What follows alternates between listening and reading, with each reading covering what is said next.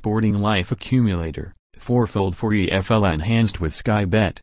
With the Sporting Life Acca landing again last weekend, we and #X27 got 4 selections this week all to win enhanced to 41 with Sky Bet.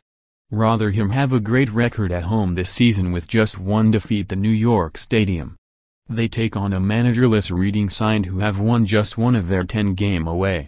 The Royals also sit in the relegation zone. Charlton are unbeaten in their last 4 home games and secured victory at top of the table Portsmouth in midweek. Wimbledon have lost each of their last 6 league away games and find themselves stuck in the drop zone. Newport boast one of the best home record in Sky Bet League 2 with 7 of their 10 games ending in victory.